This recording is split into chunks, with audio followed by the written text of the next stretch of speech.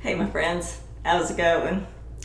Well, I just got back from a little vacation that we took to Santa Fe, New Mexico.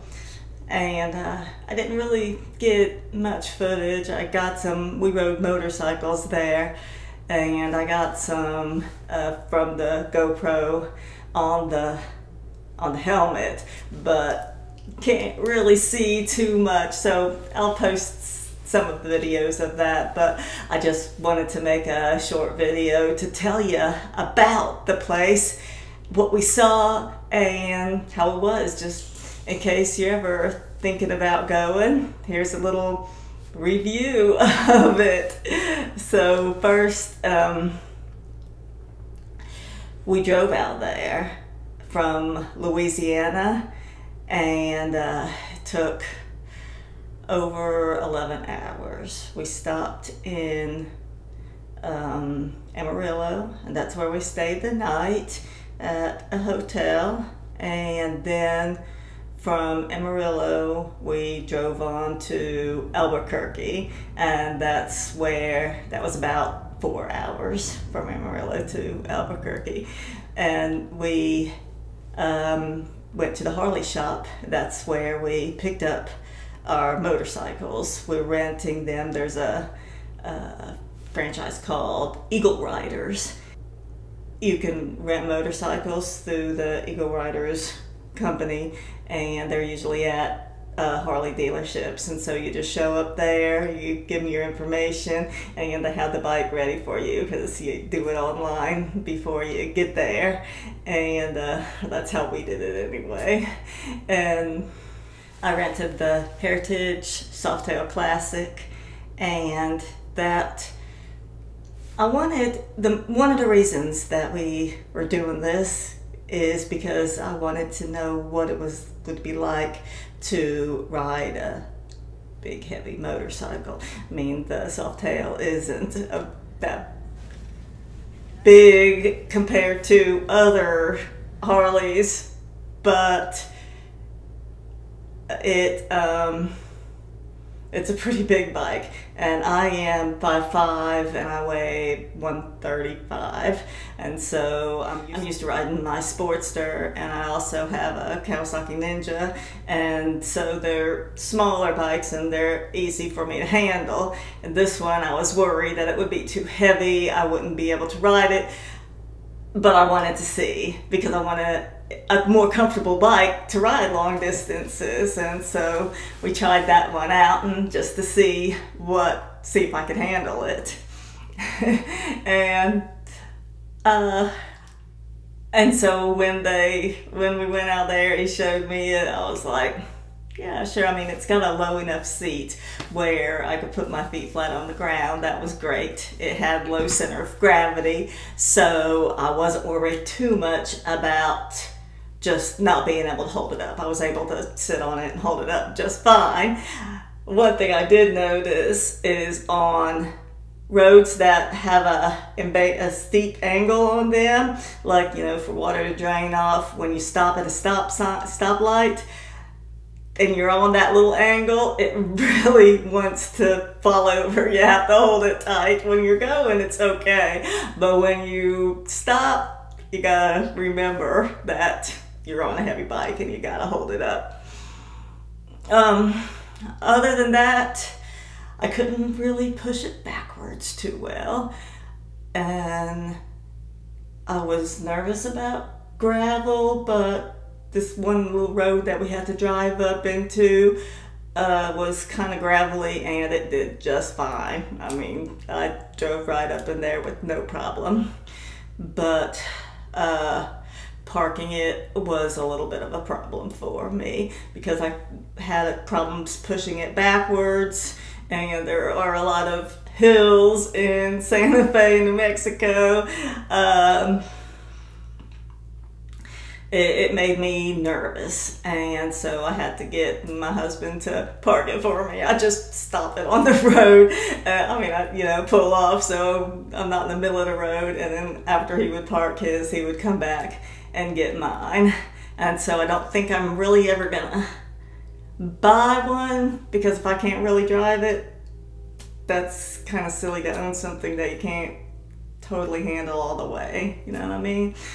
But having that experience was really good. I enjoyed it. We put about 300 miles on the bikes, and it was a lot of fun. And on a side note, let me tell you a little bit about how the motorcycle handled, how I liked it.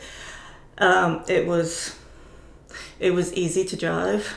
When I got on it, I was really comfortable. The seat was nice. The amount of distance from the ground to the seat was good. I could put my feet flat down, and I felt like it was a really strong motorcycle that could take me anywhere.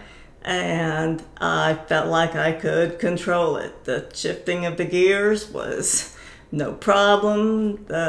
You know, where my feet went to you know, brake, and it was comfortable. I didn't have to stretch. I didn't have to feel uncomfortable. It was just right there. All the other motorcycles I'm used to driving had just foot pegs, and these had the actual floorboards. And just sitting there with my feet on them was like, yeah, this is nice. The handles were I could reach them just fine, and it was really comfortable. Other than the weight of the bike itself, I really liked it. It did have the largest engine of all of the bunch that I was riding with, so I could really go. Not that I did, but I knew it was, you know, possible if a person felt like doing that. The curves going downshifting so that you wouldn't fly off the mountain, no problem. Because of the size of the engine, it held the bike really well with the transmission and everything. Just downshift a little bit and got complete control. I liked it. I really enjoyed driving that bike. I mean, the mirrors, I could see everything behind me. There was no problem with them. It was nice. It was a really pretty bike too. It was classy. Had a lot of style to it. And anyone wondering what it's like to drive that Softail Classic? Well, it was nice. I really enjoyed it. But getting back to my story, we took the first day. It was raining, so we had to take the interstate from Albuquerque to Santa Fe, and I'm not sure the time, maybe an hour, something like that it took. It wasn't bad. And there was rain. We wanted to take the Turquoise Trail, but there was a big storm coming, so we stayed away from that. And then, but we did take it on the way back, and it was really pretty, and it was a fun drive. We stopped on the way back, we stopped at a place called Madrid, and that's where I got some stuff. This is called, my husband bought this for me, a squash blossom. It's a handmade from the Native Americans who live in that area. And since turquoise is my birthstone, it's perfect. But it was a really neat little town, and it was so cold in the morning. This is the end of May, and it was cold. I had on my jacket, my padded pants, and another windbreaker inside of the jacket, and my gloves, and I was still freezing. And I get cold easy, so you can't really judge it off of that, but it was cold. And so we got to Madrid pretty early in the morning. I had a cup of coffee, and that warmed me up, and I sat on my bike and let them go look at the town while I enjoyed just people watching. and warming up like a lizard on a stone. But I got warmed up enough, and then we drove on to Albuquerque, and it was a nice drive.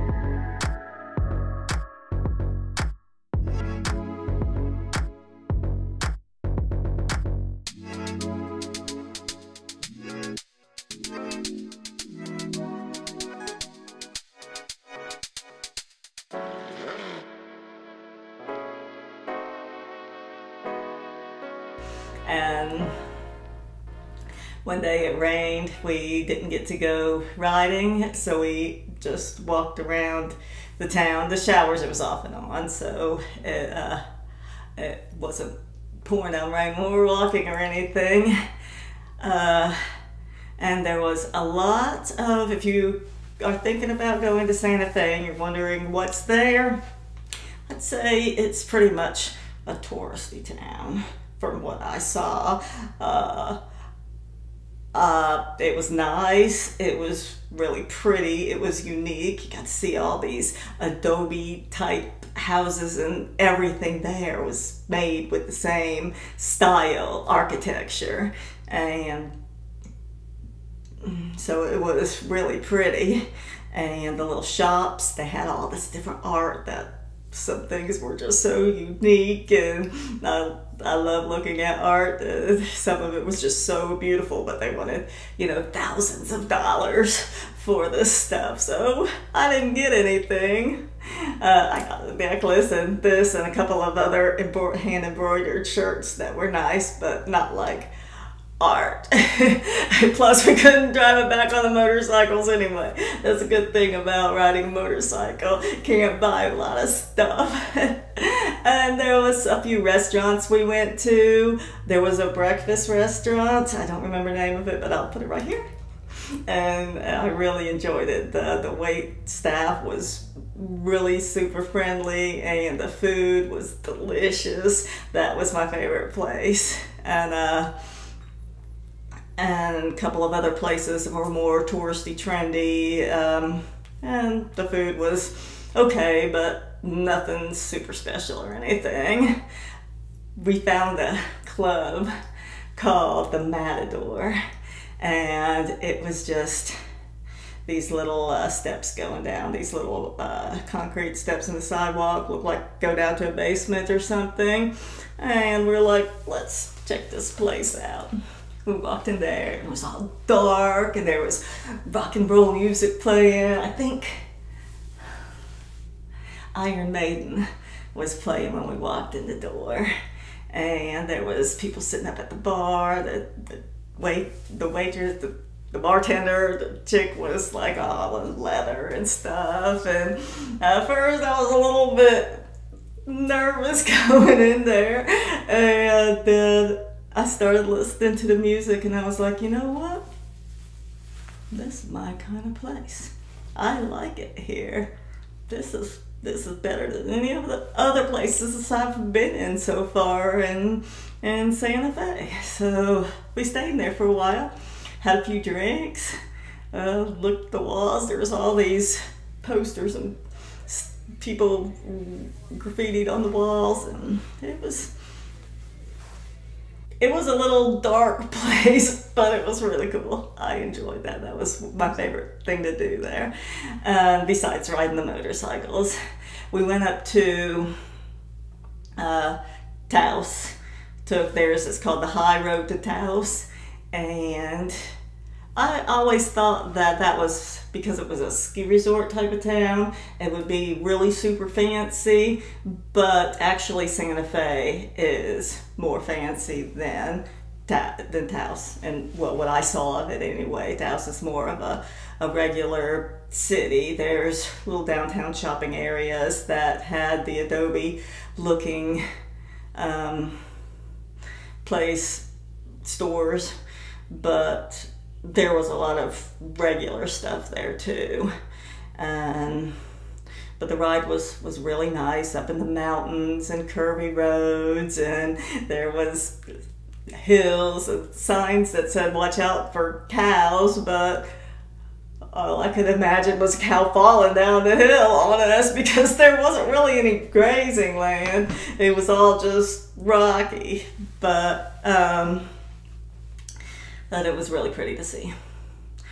And then we took the low road back, and so high road to Taos and the low road from Taos to Santa Fe, and that was a nice ride too. And here's a little bit of the video I got on it.